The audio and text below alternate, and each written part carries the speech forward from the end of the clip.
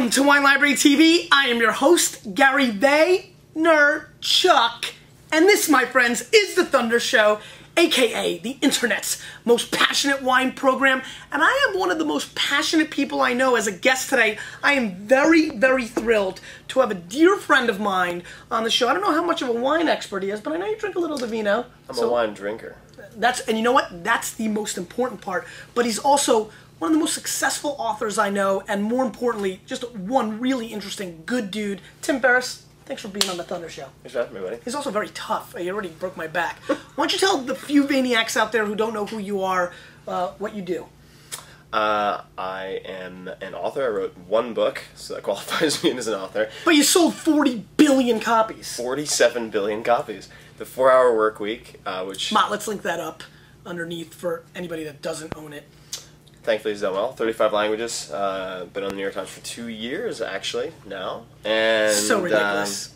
Very ridiculous. It's unbelievable. Also, angel investor, so I'm an investor in a bunch of companies. A lot of them you will be hearing about, but Twitter would be one that some people have heard about. And that's pretty much what I do. I work with startups and write and blog. You've become pretty darn entrepreneurial.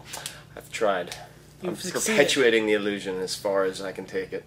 How much into vino are you? Here. It really depends on the varietal. And actually, that's why I was jamming with Matt about Malbecs. So I never, even though I lived in California and have lived there since 2000, I never really got into wine until I moved to Argentina. And they had long meals, and wine was part of the meal. Mandatory. Mandatory. And Malbec was the varietal. I'd never been exposed to it and just fell in love with it. And that's really what got me into wine. So I'd say with Malbec, Zinfandel, I'm up here, enthusiasm-wise, knowledge-wise, still pretty far on the... But you're tasting. I'm tasting. That's what you need to do. That's about it. All right, couple things before we get into the show. Some clarifications, Mott. Mott, you've got a lot of linking up to do. I'll give you some links. There was a lot of hoopla about my reaction to the Mark Sanchez pick. I'd like to welcome Mark to the New York Jets today and also explain what was happening with what some people would call, I don't know if you saw it, Agent, I had maybe some sourpusses on ESPN and NFL Network. Here's what happened. The Jets moved from 17 to 5 in the draft. For a team to make that kind of jump, and I know the draft chart and what the points are. See, I'm not a casual fan. Please don't mistake me as a naive, average Jets fan, always making those kind of reactions. Because if you've looked, I've been on ESPN for the last 5 years, or 5 years now in a row. I've been positive over almost every pick, including DeBrickabush, Shaw, Ferguson, Vernon Golston. A lot of people think is a bust. He's not going to be. Wait till you see what happens. But most of all, here's what happened. To go from 17 to 5, I thought the Jets had to trade their first, their second, their third, maybe a second and a third next year. 5 picks. Or, at worst case scenario, a first, a second, a fourth this year, and their first next year. So when I heard that the Jets are on the clock, and that's when, and then Sanchez gets drafted, I'm still in a very sad place. I have no idea what Mark Sanchez is going to do. I think very good things, I hope. But I was absolutely convinced. And, you know, they announced a trade much later, Mott. They announced a trade when, you know, probably 10 minutes after. The camera didn't come back to me after there. If they saw my face after there, they would have seen me dancing in the streets.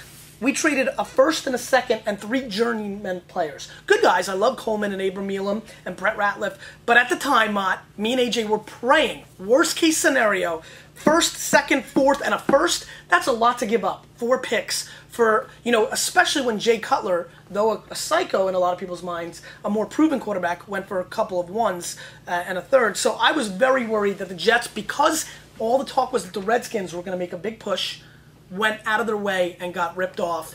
And when they didn't, I felt much, much better. But the capture at the time, since I didn't have the knowledge of all the picks, was me being upset. Tim? I agree with everything that you just said. I appreciate it. And also, yeah, go ahead. If you don't know anything about football, then that makes 2 of us. Nice. Mott, so that's what happened. Mott thinks, you know, and I'm sure a lot of you think I'm dancing. How could I change my mind in one day? I mean, I've only seen 2 games with Mark Sanchez. I know everybody thinks he's a good prospect. I always support all Jets players. That's been well established. It's just I thought we got, I had to assume we got hammered. 17 to 5, Mott, you know this. To go from 17 to 5 is very rare without giving up a fortune. Well, you know, the story I told you, when I saw that they draft, I was actually happy for you because you guys need a quarterback. Listen, this is a quarterback league. You have to have one. I don't know if listen, I'm still pretty. And listen, I like Kellen Clemens. I think we still need a receiver badly. We still need a tight end. So I thought we packaged all these picks, and I'm like, if he doesn't work out, I mean, I don't like to draft in the first 10 picks to begin with. The money, the risk factor. But anyway, that's that. Also, I can't go on without giving a huge shout out. Just back, maybe you can see a little color more than normal. Thunder Cruise was amazing. We're definitely going to do it next year. We're going to have highlights for all you Vayniacs that missed it this year. Huge mistake. It was Rip City Mott. You're coming next year. I don't want to hear any lip. Bring the lovely wife. We're going to crush it. It was amazing. Lots of wine drank. Many people made comments that the wine itself, the wine events itself, paid all the extra cruise and all that was an afterthought. 300 tastings last night. Is that about right? Yeah, we had a 300 bottle tasting on the Thursday. We had 4 seminars. We had wine at dinner. The people that came on the trip were amazing. Met so many longtime Vayniacs like Carlos from Panama. Yeah, you like that. Concepcion was there. Ken P from the forums was there. I mean, just enormous amounts. Will Gosling almost won the trivia con. It was just a great group of people. Huge diversity, which made me very thrilled. Did some business chats there too, which was a lot of fun. So a lot going on. Draft, the cruise last week. One of my favorite peeps in the world on the show. It's good to have you, man. Yes, let's taste some wine. Yes. First wine, the big C on it. This is a Bodega Golar Classico 2007 Malbec. 88 points, Tanzer, $10 US. So very attractive. Malbec, is a varietal that is so hot. We recently said, you want to take a look at the bottle. We recently said in an email that Malbec was the new Pinot Noir because the sales of Malbec have exploded.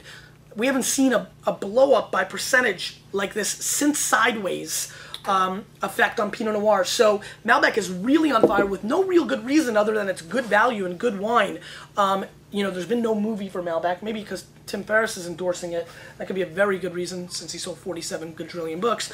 But other than that, there's really no obvious reason Malbec has exploded other than quality-price ratio. I think it's new too. A lot of people haven't heard about it. That's a very valid point. And Argentina's also really come into the limelight. A lot of expats or Americans, especially, even in our age range, moving down to Buenos Aires and staying there. So I think there's a lot of word coming back. There was a couple people on my trip that lived in Argentina full time. So yeah, it seems like a lot of that action. What's going on down there? Is it the girls? Is it the food? It's the girls. Yes, you have the Spanish, Italian, German mix of blood, because really Buenos Aires was formed by immigrants from those 3 places, and that's how Malbec came to Argentina, based on my understandings from the Italians. And at the time, tell me if this is true, because I've been told this, that it was really considered by many almost a throwaway grape. Blending grape. And it came down to Argentina and really found its own. And yeah, it was, if you go way back in Bordeaux, it's one of the, and was used for Larkstra a lot more, and then into the 1900s a lot less in Bordeaux. It's really found its home in Argentina. It's a varietal that is very easy drinking, very fruit forward, but has complexity. So it's got more going on than maybe what Merlot as a blending grape brought to the table. And if you do eat meat, grass-fed beef with not Merlot. No. Well, no, I'm just kidding. Ferriss, I know you're stronger than I am, but I'll throw down, right, Mott? Oh, no. Merlot's fine, but understood. You're real, yeah. You're a Malbec fan. I am. A huge fan. I am. Good. Give it a sniffy sniff. Let's see what you get.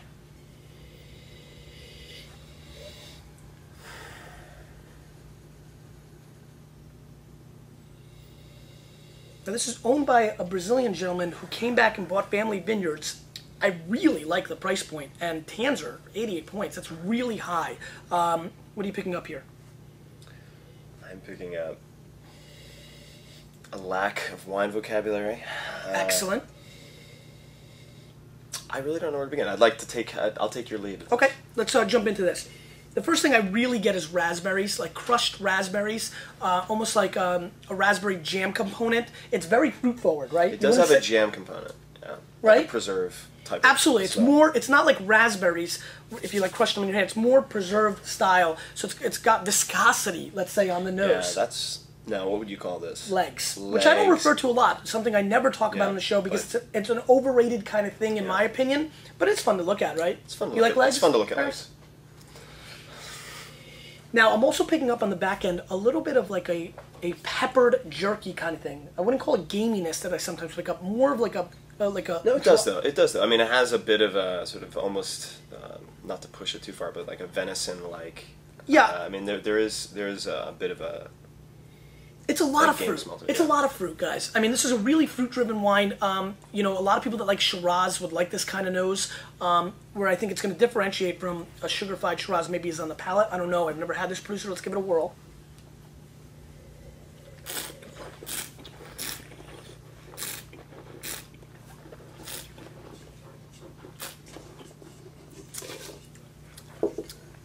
You want to keep that tough guy persona? Working on my cholesterol. Great count. What do you think? Now, just because we're doing a Malbec show, don't feel an inherent need to be like, yeah, I like the Malbec. No. Everyone's a different snowflake. Yeah. Do you like this? Is your style not your style? I do. I mean, I find that some Malbecs tend to be a little, for me, tannin heavy, and I could be just making that up, but this does not... Meaning bitter on the back end for you? Yeah, bitter on the back end. This does not have that sort of cotton mouth type effect, at least on me. Are you picking up the heavy black tea component on the back end? Yeah, it does have because I know you're a tea drinker. I am. It has it heavy. I mean, like, heavy black tea on the back end. Yeah, it does. It has like a Darjeeling heaviness on the back. Would I drink it? Yeah, I would. But I'm still curious to see what we have coming. But at $10, you think that's a pretty... I mean, at $10. Yeah. I mean, because really... And you can see the natural reaction there. Yeah, for me... It's a value play. I mean, for me also, there's a lot of good wine in California, but for $10, I'm not looking at something that's going to absolutely blow me away necessarily, but I'm looking for something that'll pair well with food and be a good value for a meal or a regular drinking wine, and I could see this being that wine. Outrageous, almost borderline obnoxious level of black tea on the back end. It's really like absolutely getting like dried black tea and putting it in your mouth. On the initial attack, I get a cherry juice. If you taste it again, a quick shot of like cherry juice translates nicely into a mid palate that goes back to that raspberry flavor, and then you get into that tea, that pepper kind of beef jerky, venison, gamey thing kind of doesn't translate as much on the wine. It's really more fruit driven.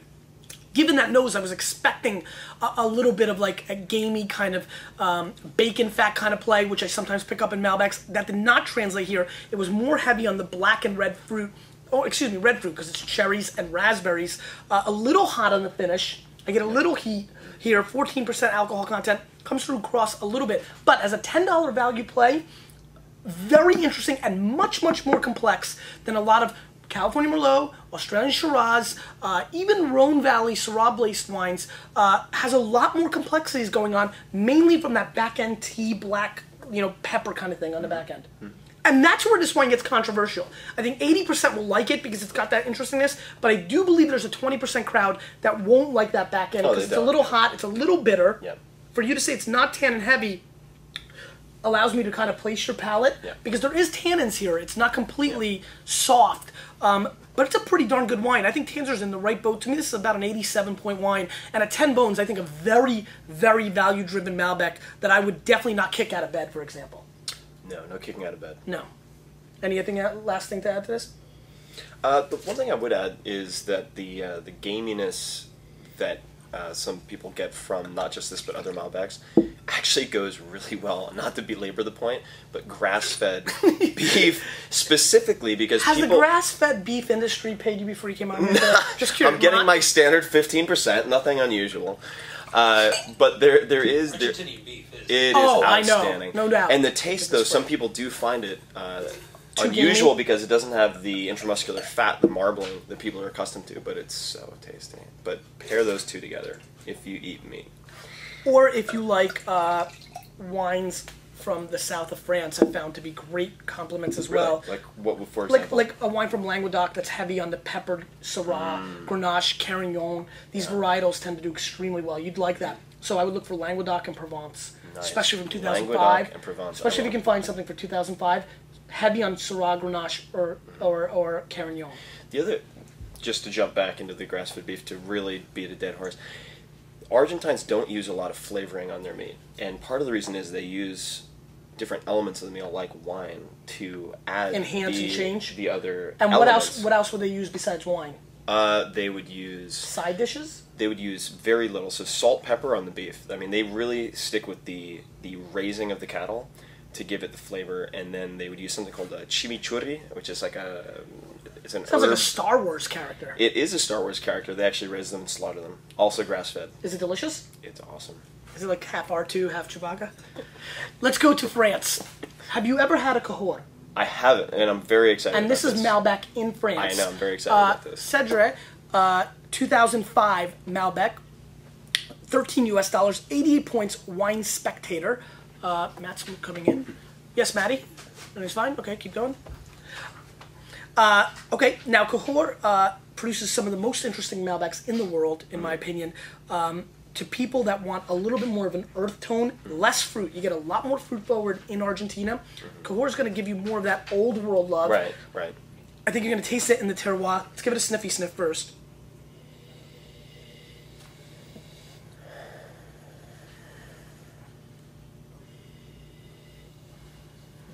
Not crazy aromatic. No. Right? No, very subdued. I'm used to the I'm not Big used fruit, to right? I'm not used to the old world Malbecs. Yep. I've had very little, and they tend to really hit you in the nose when you're getting them from Argentina or from Chile, but this is very subdued. What I am picking up is a chalkiness and like a Kirsch Royale kind of component to it. So almost like a grape candy getting chalked up. So definitely chalky and like dusty on the nose. Yeah, like a dusty sulfurous right? smell. Yeah, absolutely. All right, let's give it a whirl. Kind of tight, a little awkward.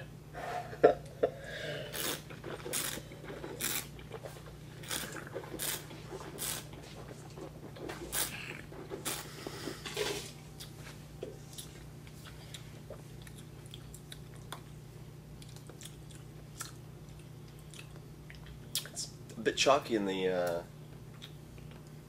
mouth as well, not just in the nose. It's like somebody stuck a huge piece of chalk in your mouth. It's like if like you came over and I was like, Tim, you know, I really like you.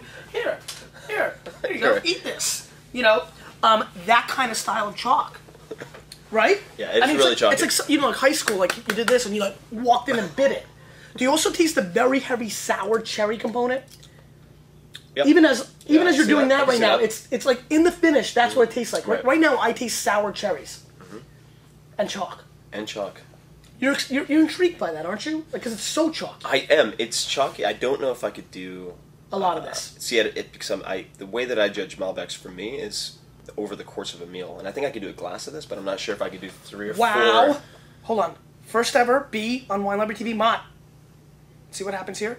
Let's see what happens here. Mott, it's coming in. Zoom it. Get the camera going. Mott, it's over here. He's behind the bottles. Yeah, that's all right. We'll get to him. Hold He's on. good. He's a very interesting character. Whoa. Whoa. Hold on. This is an amazing Tim. You're such an all-natural guy. See what happens? You come. This is a wildlife moment. That's actually a chimichurri. Is this a chimichurri? I believe that this whoa. I love this. This is very exciting. I'm hoping he like lands in my glass. Oh, he just walked into the. Mott, what are you trying to capture him? Kill. Don't kill him, Mott. Oh no. Mott, don't kill him. With the biodynamic No, book. don't kill him with the biodynamic book. He's fine. Biodynamic. Mott brings up. That is biodynamic. Mott, don't kill the bee. Mott, did he get the bee? Okay. Did the bee get his airtime? Yeah, he got a cameo. Okay, he's up there. All right. I'm not sure I like this wine. How about you? Not a big fan.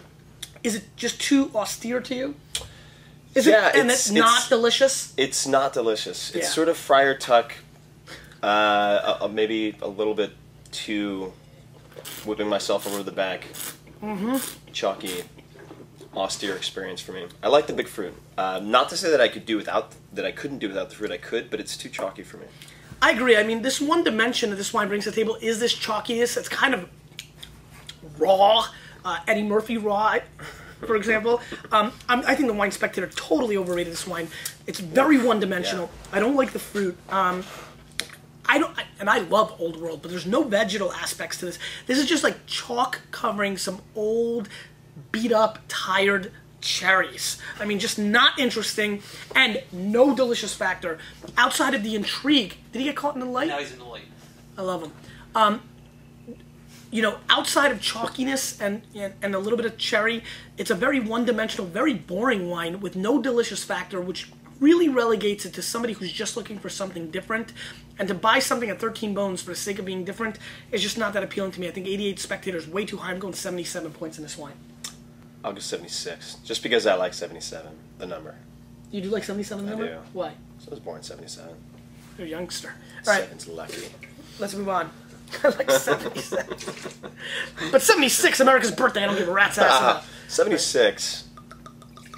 76 is a complicated number. All right, let's. That was so profound. Let's make sure. You know, the guest gets to ask. Yeah, pour it out. All right. But I have a little side question today. I know a lot of you are a fan of Tim's, and his book invokes enormous amounts of reactions, whether positive, some negative, I assume sometimes. Violently negative. Really? Oh yes. How do you feel about stealing American jobs and sending them to India, which is an amazing critique of something that I don't recommend. But yeah. So I'm sure you get a lot of that. Anyway. So if you have a question for Tim, please leave it in the comments. All right. Yeah. So Henry Lagarde, 2006. Single vineyard, Malbec from Mendoza, $15 US, 90 points, Jay Miller. Good score by Jay, 90 points, which is a good score, 15 bones, fair price, 2006 vintage. This is a New World producer from what I understand. I have a feeling on what I know about this. Comes from 69-year-old vineyards. Another good number? I figured you'd like that number. I'm not kidding either. Oh, there it is. So that's not accidental. I bet you they're 68 or 70 years old, and they've rounded up or rounded down. But they can only use it one time, right? Ah, that's true. Right. Let's give it a sniffy sniff. Okay. Much more aromatic. Much more aromatic. Cherry cola for days. Ah, cherry cola. Good old cherry cola. You don't drink any of that kind of stuff anymore? Oh, I did. Recently? No, not recently. But I do love. How about cinnamon on the nose? Let's see here. I'm a cinnamon junkie, so let's see. I love cinnamon. It's almost eggnog-like because of the oak. I was going to say, actually, more so than cinnamon, there's an eggnog. Right? Well, I think that's where I'm getting it. It's like eggnog with a little cinnamon on it, This would be. This is very flavorful on the nose, isn't it? This would be like a Ceylon cinnamon. Just recently had a cinnamon tasting. Clearly, somebody's expanding their palate. Clearly, someone is overreaching and trying to impress people with their cinnamon knowledge. But that's very impressive. I was thinking cassia, which is the most typical type of cinnamon that you see in the store, is actually not. It's not technically a cinnamon. So it's a sugar. It's meat, is what it is. No, there's Ceylon and then Saigon. But yeah, you're right. There's definitely an eggnog. And lots of cherries and raspberries and just like fruit punch. Yeah, very, very fruity. All right, let's give it a whirl.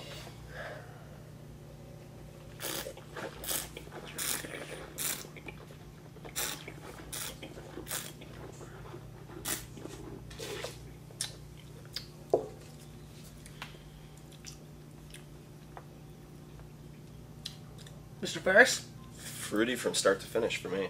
Yep. And a bit more, and again, this is just my very subjective palate, but more more tannic, or at least more tannic than the first we had. Okay. But similarly strong fruit from start to finish. I only got the fruit really in the first hit with that very first bottle. This has a little bit. First bottle. Okay. Yeah, it's more sustained. Do you like this style more than the first one? I would say I like this. The first one would probably be less likely to give me a headache. Because this is so big. Yeah. And so is that an important factor for you? Like if you drank this by the glass, you'd be like, ooh, I'm a little bit worried about the headache play? Not just by the glass, because I'll tend to sit down. To see what you think? Sit down and really have a bottle or two with a bunch of friends at dinner. I mean, that's... I like to have long meals, which means we're going to down a pretty decent amount of wine over a longer period of time, but that's definitely a factor for me. That's part of the reason I don't. For whatever reason, Cabernet Sauvignon really gives me an awful headache. It is the one varietal that always nails me.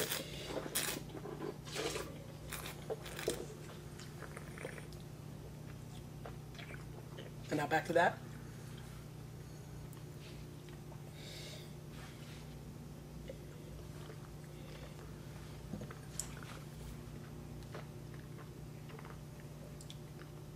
I think I prefer the first. I really like the last.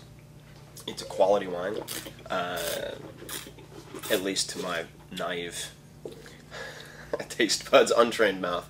It's a nice wine, but I would still go with the first one. What don't you like about the second one in comparison? Maybe you can translate this into more effective words. I think I am. I'm trying to lead you up to something. It has a bite that the first one doesn't. And how about heaviness on the palate? It's heavier on the palate for me. And is that good or bad? By the glass, I think it would be great, but for a given my criteria for a meal over a longer period of time, having 2 or 3 glasses, I think it would be overwhelming for me. I think it would, rather than complement the food, it could overpower it. Do you know what's bothering you? And the same reason you probably dislike many Cabernets? Okay.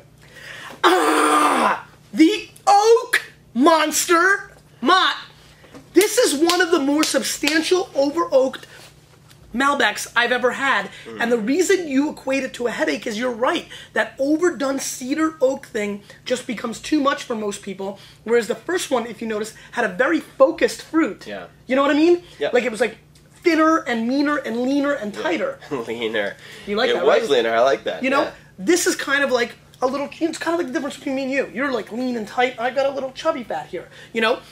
So that's what's going on here. Plus, there's oak for days. I mean, if you drink that second wine again, and yep, just notice how much woody cedar kind of stuff going on.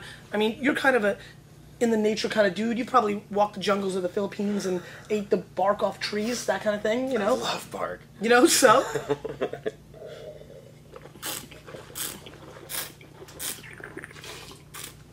This is heavy oak monster. Yeah, it really is. Heavy. Why? No, so I've seen this happen over and over and over again on your show. Why do people over oak their wine? Makeup. Okay, it's to disguise or mask the elements that they don't want to highlight. Yep. Okay. That's it. That's it. Game over. Or they think, and this is where it gets really tricky, that the oak is something people want, and if they can hit the right accord, because they can't always predict it, you know, it might get away from them. That oak smoothie play is very popular. Critics like it. A lot of the major critics give bigger scores to things that are... See, it gives the illusion of smoothness. Right. Right? Right. You know what I mean? Like, it feels a little smoother, but it's just like, you know, it's different. This is more truth because you're getting more of the vineyard. This gets over-oaked, and it hides it. There is a creaminess, and on a one-glass level, could be more seductive. Right. It is just like men and women. You know, you get, you know, if, you know, with makeup and maybe some implants. You know, dudes are getting implants now. Like one-hit wonder. I was thinking about one-hit wonders, like blame it on the. Well, Millie had more than one. Toy Soldier, for example. Toy Soldier. Step by step. No, okay. You know, like that song. We all fall down. Okay, you know, so... Sorry, I'm getting excited. Pretty good. Thanks, man. That's what this is. You get into a place where you get tricked, and early on, when bitterness bothers you, this oaky style is easier to drink, it's smoother, but really, it's just like, you know, little love handles, which is fine. I actually like that. When it goes too far, it may not be as, you know, to a exciting. certain threshold. Yes, and I think this wine is very over-oaked, whereas the Goulart, I think, was really focused and good fruit. And a very service wine. Maybe it was even a little bit tough. Get a little bit of that. I might have even been a little tough in it at 87, first day back from trip, you know, drinking serious wine in Thunder Cruise. You know, this wine I think is overdone. I disagree with Jay. I think the fruit is delicious. I think it's smooth, but it's clearly just a basic over-oaked product in my opinion. And to me, this is more like an 83, 84 point wine. And I agree with I agree with you. What did we give the first one? I gave it an 87, but I might have been a little tough. You might have even given it an 89 or 90. I think you really liked it. I would go for 90. There you go. I mean, and you know what? You know, I might have been a little tough. I'm after longevity. I'm not after that one-night stand with a wine that's got too much makeup on. I want something that I can buy a case of and have with and build a family with. And build a family with. It's a really good wine, and really in comparison, you could really see it shine. It's got really nice, soft, real tannins. And that's a scoop with the Malbecs. I mean, the poor French wine over here, we're not even like... Mott, is that even on screen? Let me see what's going on here. Look at it, it's not even on screen. It's over here. There it is, all by its lonesome. Dejected. But it really, really is an issue. Where's the D? Can you see it? The bee has found its resting place. Is the bee done? That was a Did he get fried? Did he get fried in there? Yeah, he got baked. You went into the Melanoma 2000 to catch up with your tan after the cruise. You know you got tan envy. That sucks. I was like, Mott tried... Bees. Mott still got what he wanted, which is melanin. Unfortunate. That sucks. So, quick question for you while I have you. Favorite Malbecs besides these? Any real highlights? Favorite Malbecs. I think Susana Baba, when the style is not over-oaked, is very exciting. I think Archivel Santiago, Archivel Ferrer makes really, really good stuff. There is a lot. I mean, here's what I know about Malbec, what I'm excited about. There's a lot of Malbec wine. Navarita, $7.99. Dynamite. Yeah. Close de los Siete. I don't know who. I really don't know who makes it. I think that might actually be the vineyard. But 2004 Malbec, best Malbec I ever had. Loved it. Oh man, I had it at this wine bar called Gran Danzon, which is in Buenos Aires. Unbelievable. Yeah. How often do you go to Argentina? I haven't been in about a year and a half, but I'd like to go every year. It's a fantastic state. And then the reason people like Buenos Aires in particular is it really looks like Paris, effectively, in South America. Right, so it's warm. And it's very effectively, you go there in wintertime, our time, and it's summer there. And that's where you tend to like to go. So, it's a good time. I hear rumors of a new book for you. Yeah. So tell us everything about it. The latest. This way we can have the scoop on. The latest is I'm just finishing up the expanded and updated edition of the 4 Hour Workweek. So in the last 2 years, because I launched the blog at the same time as the book, and didn't have that laboratory for feedback beforehand, the case studies received about 500 pages of case studies submissions from readers, which I was not anticipating, a huge volume, and it would have been really easy to pick the best and the worst if it was mostly mediocre, but there's a lot of good stuff. So there's 60 to 70 pages of new content, primarily from readers, ways that they've tweaked and broken apart and improved upon my ideas. That so it's not like the 7.5 hour work week, or no. It's still the 4.5 hour work week, but with 4.5. Yeah, where did the half come from? I think I was thinking like 9.5 weeks. I don't know what's on my brain. Too much wine. Here? Was it always meant to be the half? Did you like hide that half hour? That was with the that was a footnote. Tim, you know, I mean, the funny part is, you know, I have a business book coming out, which I appreciate the quote from, and I appreciate that. Thank you so much. You know, mine's like the anti 4.5. You know, mine's called Crush you know It, what? Here's the thing: people view us as sort of opposite diametrically ends, right? opposed. Because I want to work 440 hours. But here's the thing, right? Mm-hmm. And people are like, oh, Tim Ferriss. Semantics, but all right. So you can't have a book that's called the 4 Hour Menial Task Workweek. It doesn't work. Okay. So like the 4 hour, right? You can't do that. It just doesn't work. And so I tested the 4 Hour Workweek on Google AdWords along with about a dozen other titles. That had the best click-through rate, and so that was the title we went with. Smart. But you do what you. I mean, you are working on the things that you feel most passionate about. I don't think anybody's gonna. I think so many people take your book out of context. They take it out of context. But the title is so extreme, right? No, it is, and it's. But that was kind of brilliant because at least you got them in there, right? And you need to polarize people. I mean, you have a tremendously strong follower base, but there are also people who don't like you, and ultimately, I'm sorry. Thanks, man. But that's the price you pay for having a strong opinion about anything. And there's a lot of Jet fans that were mad at me yesterday. I saw a lot of Jet boards saying, "Who are those two douchebags that didn't like the Sanchez pick?" So I get it. Yeah, you can't please everybody. By the way, I was wrong. You were wrong. I was wrong about the first wine. I'm not kidding. It's grown on me substantially. By the way, this also proves I've been wrong on every review at some level. And I'm being serious about this. Wine evolves. Different mindsets, maybe because I'm having a better time because you're here and it's good to have you here. I don't know what it is, but clearly, maybe because it was the first wine of the day, because usually I've tasted wine before I've been done the show. It's a really good wine. This wine's evolving quite strongly, maybe because I went back after the Oak Monster, and maybe it's getting the benefit of the doubt from that. But this is a good little $10 wine. I'm going to up it up to 89 points, Mott. If that's okay with you. Thanks, man. I'll meet your 89 and raise you 1 point. I'm going to go full 9-0. Whether it's 9-0, 89, 88 Tanzer, 87, me before. That was me rewinding. That was the B, sorry. It doesn't really matter. The points are kind of irrelevant. This is one very good wine for $10. Yeah, you know? really like it. I mean, this is a pretty neat little wine. Thank you so much for being here. Yeah, thanks for having me. Now the tradition. You get to ask the question of the day. The question Any question you want. Okay. By the way, this is a great man. I just leaned back and he held my elbow. I don't know if you guys caught it. I want you to kiss the back of your head. I appreciate that. That's very sweet. Gotta save your balance. People don't know your sweetness the way I do. I know. I bring him in slippers. Question of the day. Ask the Vayner Nation any question you want. It could be about your book. It could be about wine. It could be about life. It could be about Argentina. Meat that's grass-fed. Whatever you'd like, fire away. It could be totally random of things we haven't talked about, but they will answer it in the comments below with questions for you probably. Okay. If you could never retire, if retirement's removed as a goal, how do your decisions and priorities change? That's it. Love it. By the way, that's weird because I'd never plan on retiring. I would never ever think that you would retire. Why does anybody retire? Because they, I think, defer what they want and take as a price of doing business 30 years of doing things that they don't want to do in particular. And, I agree with you. And they've been taught that that's the play. Yeah. And Matt, you want to retire? You do. And what do you want to do in that retirement? Nothing. But do you think you'll be happy then? I don't know. Because you see that happening all the time. Like, people don't, and then they're like 3 days in, they're like, this sucks. I mean, there's only so much golf you can play. Yeah. Or ping pong, which I'm starting to get into. I played it. Ping pong Are you good is at a it? tough sport. I was played in on the China ship. for a while. Those guys don't mess around. No, that's that different stuff. Yeah, that's the wrists stronger than my ankles. You, with a little bit of me and wonderful human beings like this, who are developing their palate and trying different things. Next time we have you on, we're going in a totally different direction. All right. This was too much of a comfort zone for you.